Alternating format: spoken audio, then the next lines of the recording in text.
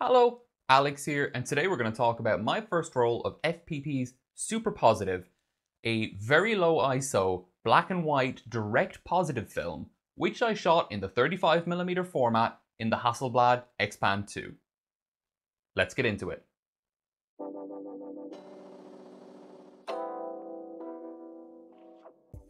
So first things first, some of you who follow my community tab might have seen this poll.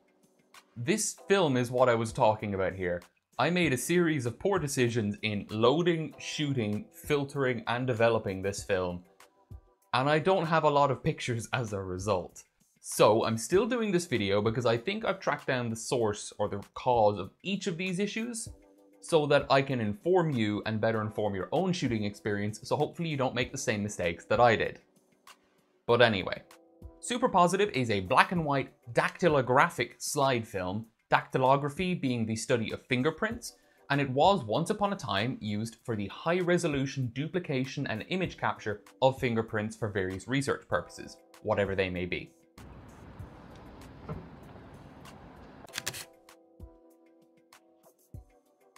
FPP say that the film offers low contrast and an orthochromatic spectral sensitivity, so no sensitivity to red and very little sensitivity to yellow.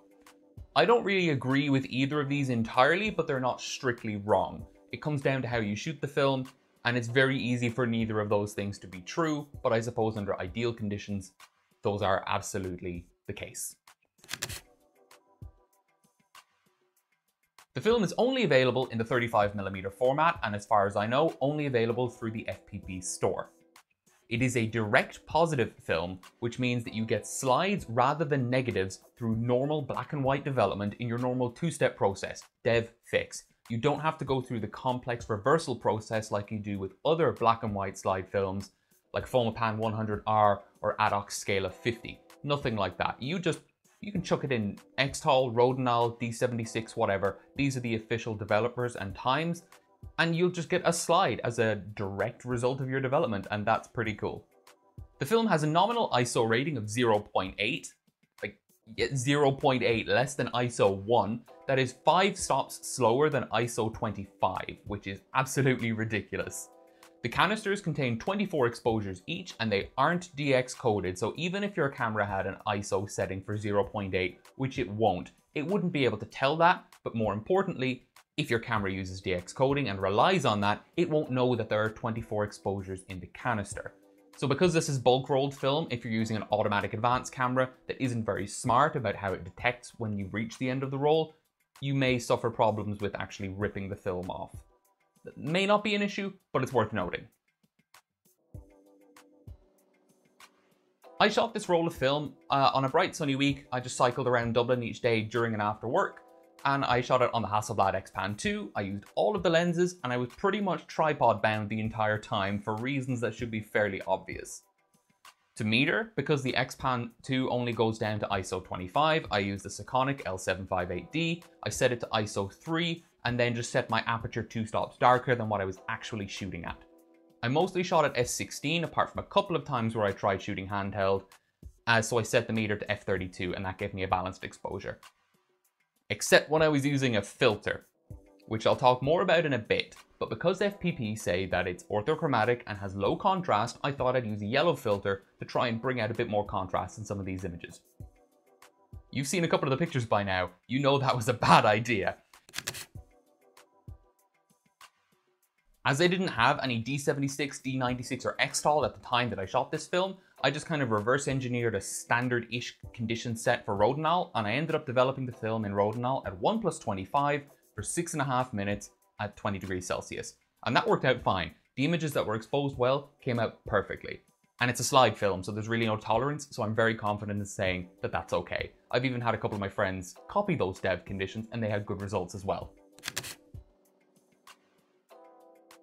The slides did come out with a slight sepia tint to them, which is not the end of the world. I don't know if that's a washing thing. I washed it quite thoroughly, and I did rewash it after first seeing that. But, you know, maybe it needs like half an hour of power washing like some films do. I don't know, but it's worth noting that the highlights do have that color tint. They're not pure white like the actual leader itself is after I developed that. As usual, I scanned the slides with the 1DX Mark III with the 100mm macro lens, and then just dealt with them in Lightroom to taste.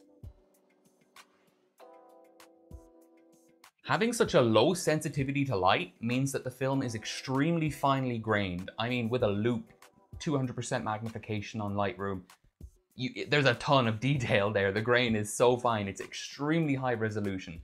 And that makes sense for a technical film. Technical films have extraordinarily high resolution, regardless of the cost with regards to spectral sensitivity or ISO, whatever, because that doesn't matter for scientific applications, because they're not hand-holding a camera, taking a picture of a bridge, you know.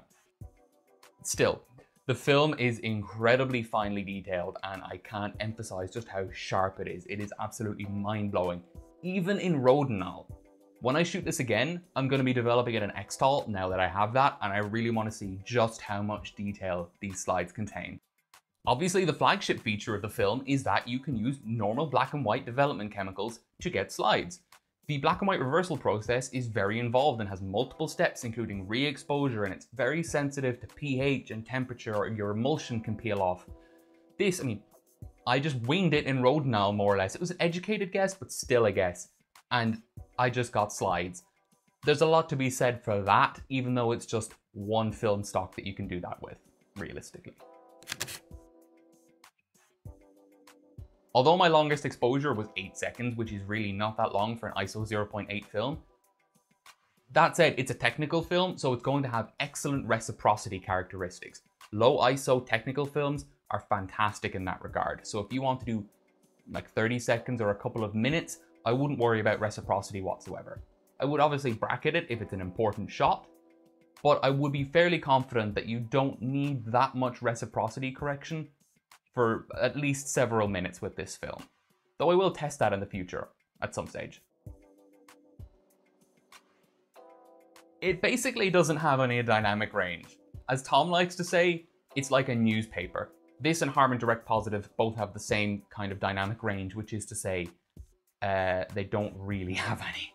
I know this is a slide film, so it's not going to have a lot of dynamic range anyway, but I would still say it's significantly worse than Velvia in this regard. You have 2, maybe 3 stops of grays, and then it's just pure white and pure black. So FPP might be correct in saying that it can have low contrast, especially if not developed in Rodinal, which gives a bit higher contrast than things like Xtal and D76. But still, if that low contrast is limited to a couple of stops and then just newspaper, black and white, binary, 255 and 0, it's not really fair to say it's a low contrast thing. But there are lots of low contrast images out there with it. Maybe they were taken on very overcast days with even longer exposure times. I don't really know. But in my experience, it's not a low contrast film. The film has a wonderfully clear base, like the clearest I've ever seen of any film. So it lends itself really well to projecting the slides because it means your highlights are really clear. However, this makes the film extremely prone to light piping, and of the 5 strips of film that I have in my binder, the last one, which is the first one because the XPan rolls the film backwards, there's nothing there because it's just dead. So, be very careful about how you load this film, unlike me. Here's the clip of when I was loading it before I went out and cycled around the city, and that was too much. That was enough to kill the entire last 1/5 of the roll. I mean, that's 4 or 5 exposures worth. So yeah, that's annoying, and that's something you're gonna have to be careful about. It is so sensitive to light piping, in fact, that FPP say that if you store it in a fridge or freezer or on a shelf just for long-term storage, you should put it in a light-tight bag because the light that comes on when you open the door of your fridge is enough to expose the film through the leader. That's how sensitive this stuff is. Even though it's very low ISO, that clear base is basically a fiber optic cable. Another thing that I noticed is that the blacks never really go to black, they just kind of go murkier and murkier gray. Don't really get any darker, but just lose detail. Noah of Analog Resurgence did a video on the film, and you can see the slides in his video, but at the same time, I can't really tell from that if it's the same kind of thing as mine, but they look somewhat similar. Very qualitatively, I think it's probably the film and not one of my various mistakes that caused that. It's just the way that it looks, which meant it was actually quite hard to scan. The other con that I want to talk about is that it is technically an orthochromatic film. Yes, it has very little, if any, red sensitivity and very low yellow sensitivity. But I don't think it's even orthochromatic in the way that most people think, where you've got your blues and greens in a decent ratio. I would go as far as to say that it's more of an extended blue sensitivity film. In a lot of these pictures, I have foliage in there because it was a nice contrast, something moving in the wind over 8 seconds exposure time, you know, compared to something that's static. And the foliage, even in the well-exposed shots, where the foliage is lit well, it's very, very dark, meaning the film is not that sensitive to a lot of wavelengths of green. There are some shots, like this one here, where the grass is very bright and the trees aren't. So when I looked at Ilford's recommendation to use a yellow filter with a 2-stop filter factor with a 5-stop filter factor on Ilford Ortho 80+, I thought I would just do that with this film because FPP say it's low contrast. Great, I can boost up the contrast a little bit. Horrible idea. Even then, that's still a good 3, maybe 4 stops underexposed. You're talking 8 to 9 stops with a normal number 12 yellow filter. I still think it's fair to say it's not really technically orthochromatic in the way people think of it. It's more of an extended blue sensitivity with a bit of cyan to light green sensitivity. And I know that sounds a bit pedantic, but it is important because it changes how your scene actually comes out. You know, the sky goes pure white because it's so sensitive to blue. Foliage goes a bit darker than you expect. Skin might not look very good. If you can get a situation where you can get a good exposure of a portrait, it might not look that good because blue doesn't really, you know, flatter people's skin that well. I'm gonna break my own rules and my own format here. I'm not gonna do a proper deep dive because although some of these pictures came out well, they aren't the pictures that I was really looking forward to. The ones I was looking forward to the most are all the ones that I screwed up. And I'm really salty about that. There is one picture that I like quite nicely, which is this one here. I did crop it down from the panorama because I left it in panoramic mode by accident. That was not deliberate, so I spent 4 frames getting that picture rather than 2 when I bracketed. Great. Another problem from this roll.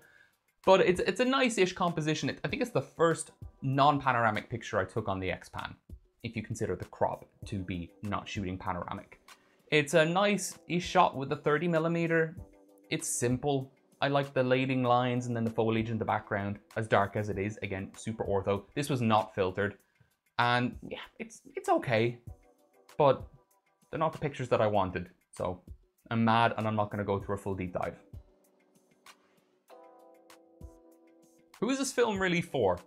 I'd say it's for an experimentalist, someone who likes playing around with different things, trying out wacky films, someone like me who cares about as much as what the film can actually offer to the image as the image itself. Someone who cares very granularly about the details of the shooting process and not just the image itself. If that's you, it might be worth a shot. I think it's $11 a roll right now, which is grand, especially if you're in the US, that's cheap. Even importing it to here is not that expensive after customs duties and whatever. It's not bad. It is not an everyday film because of that extreme orthochromatic extended blue sensitivity and the low ISO and the fact that it's a slide film.